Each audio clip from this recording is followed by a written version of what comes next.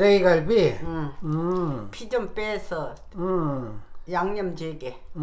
그때 코스트코에서 사온 거? 이거 5kg. 5kg네. 아주 좋네. 너무 좋네. 코스트코나 이트레이더스가 LA 갈비는 오히려 나아.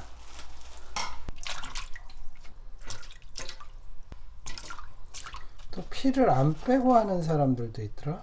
이렇게 피가 나오는데. 그러니까 조금 빼야 돼. 오래는 안 담궈도 한 40분? 40분? 찬물에다 빼야지? 빨리 빼요. 녹였어 일부러. 땡땡 얼어지면 빨리 안 되지. 이제 한 1시간 됐네. 피 뺀지. 색깔도 좋네. 지난번 거보다 좋다. 지난번엔 기름이 너무 많더라고. 기름이 너무 많더니 괜찮네요 이번에는. 뼈 부분을 잘 닦아줘야지 찌꺼기가 없어.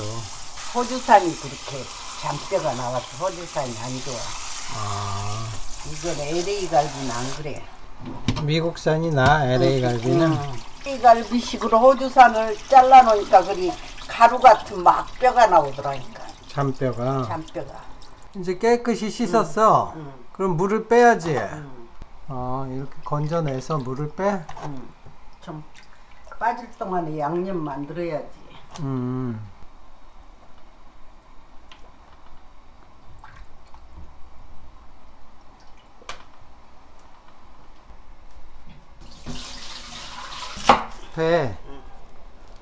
배를 저기 LA 갈비 만드는 데 넣는 거야? 한 개? 양파.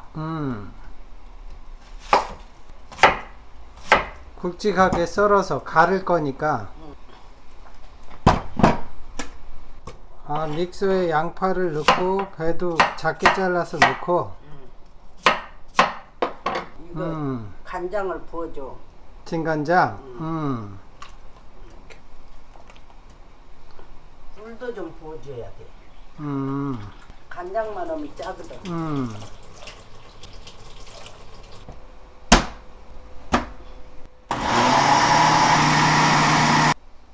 이제 잘 갈아가지고 양념을 만들어. 다 갈아졌네. 좀 흔들어 부어. 간장은? 진간장. 그리고 물도 좀 넣어야지. 여기 진간장에 물을 좀 타줘야 돼. 아까도 타지 않았나? 그까짓 타서 안 돼. 너무 짜니까. 헹굴 때. 그래야 고기 이거 다 질려면 물도 좀 섞어야 돼. 물을 섞은 걸 헹궈서 부어주고. 매실청. 그걸 한 컵 넣는구나. 이거 넣어야지.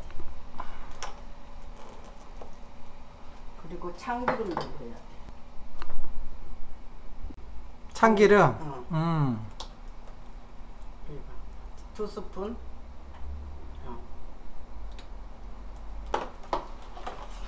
그리고 마늘하고 또 넣고. 마늘을 많이 넣어야 돼. 넣고.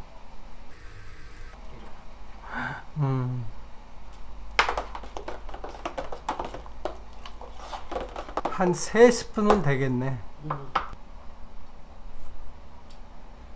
물이 덜 들어가는가 봐야 돼. 싱거워. 싱거워.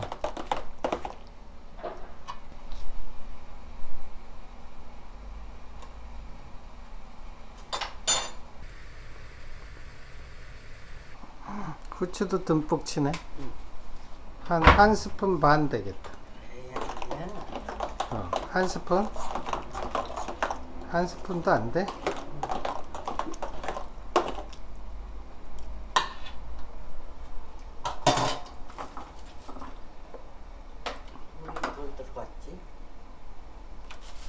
간이 안 맞는구나. 좀 이거 다 하려면 간장을 작은 컵으로 하나 더 넣어. 좀 싱거웠구나.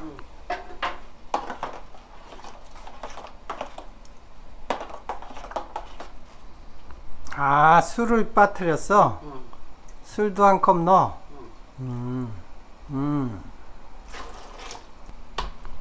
이래가지고 재면 돼. 이제 그 양념에다가 담궜다가 통에 담아놔.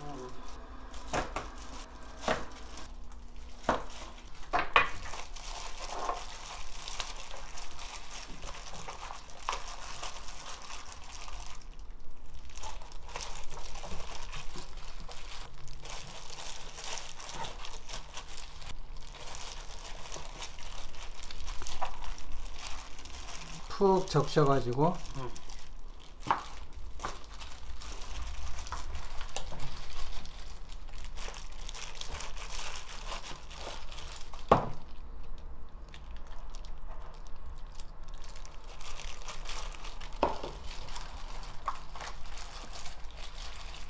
이제 다 쟀네? 오, 갈비가 기름도 없고 너무 좋아. 오, 양념이 딱 맞네?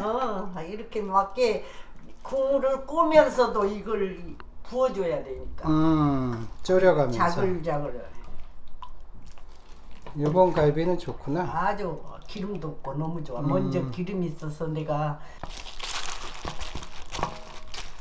딱 맞네. 선수야 선수. 선수 중에 아주 선수. 딱 그릇도 맞고. 이건 국물이 언제나 흥건해야 돼. 아.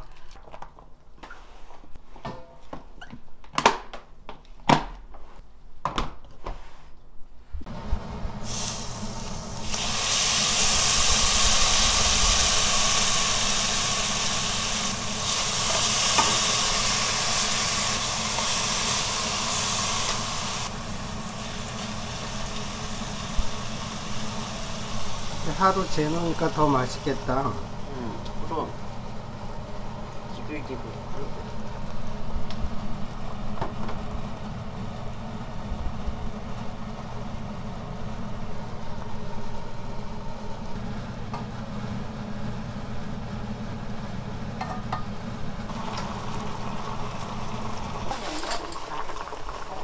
많이 든다 그래.